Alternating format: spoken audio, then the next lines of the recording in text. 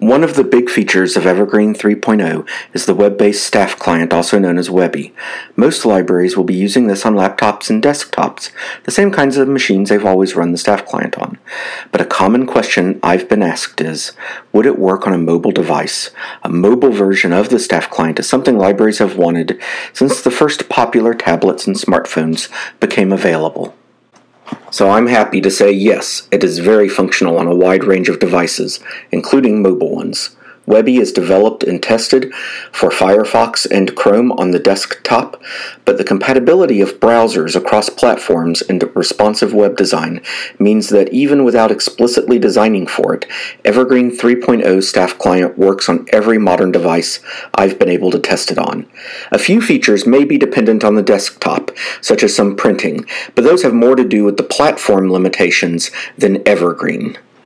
Okay, I'm going to do that thing they say you should never do, which is a unscripted demo. We are going to go ahead and pull up on a tablet Webby, webby.evergreen.catalog.com. This is the community test server. As of my recording of this video, it is still in beta, but getting pretty close to release, so I don't think we'll encounter many bugs. And we're going to go ahead and search. I'm not going to show you everything you can do in Webby because that would be largely redundant with all of the documentation and videos about 3.0 in general, because the parity is pretty high and you can do almost everything.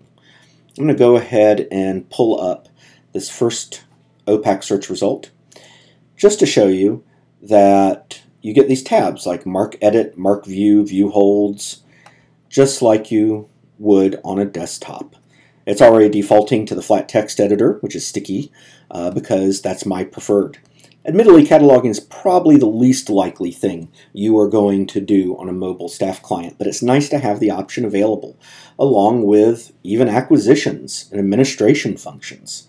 I definitely can see administration functions being used by local administrators who have to handle problems on the go. You have your phone with you somewhere and you get an email that there's an issue, and you can pull something up and handle it instead of having to make a note to do it when you're back at a laptop with the client installed, which I think is very nice. Let's also look at a couple of circulation things that I think are especially great about having the staff client available on a mobile platform.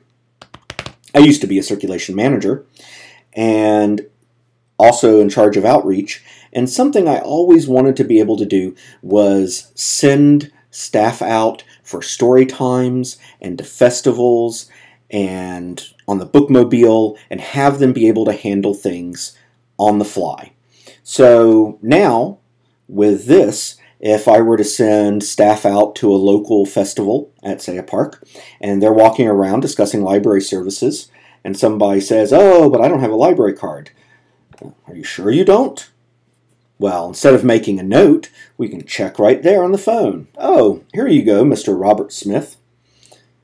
And let me go ahead and note that this is stock data, so there's no patron issues. "Okay, Mr. Smith, maybe you haven't been in the library in a long time, but let's go ahead and update your expiration. Maybe we'll issue you a new library card. Maybe we'll save your account and clone it and add your children here." So this is a wonderful way to do outreach. Also, you can do circulation itself on this.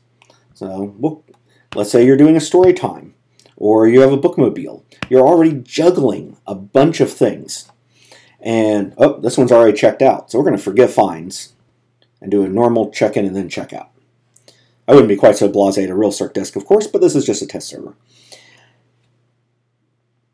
But you are juggling all these other things. Say on a bookmobile, you have books in hands, you have children coming on the bookmobile, you're talking to people, or you're doing story time and you've come in with a big bag of books.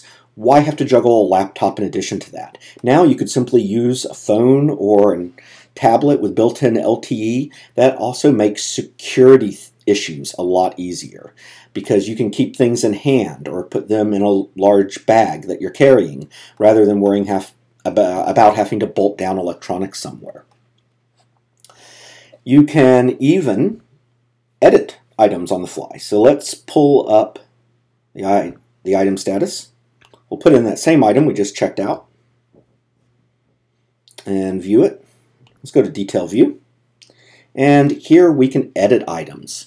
I really love this for inventory because now instead of having to carry a cart around and block up aisles to scan things, you can do it directly with a mobile device. And I know some people are concerned about having to type in a bunch of barcodes, but I've tested this on a number of mobile devices with both USB adapters for barcode scanners as well as Bluetooth ones, and they work great. So the mobility is a wonderful option there. And of course, I think one of the most basic functions that's useful is the holds shelf. You can pull up the holds shelf and look at holds lists on the fly with mobile devices now. There's not much data here because it's a test server, but this, instead of having to go back to a workstation, print it, you can look at it as you go. Okay, so that was just a small taste of what's available because I don't want to duplicate all of the documentation about 3.0, but I want to thank you for joining me for this video, and be on the lookout for more videos on the Evergreen Road to 3.0 series. Thank you, and have a good day.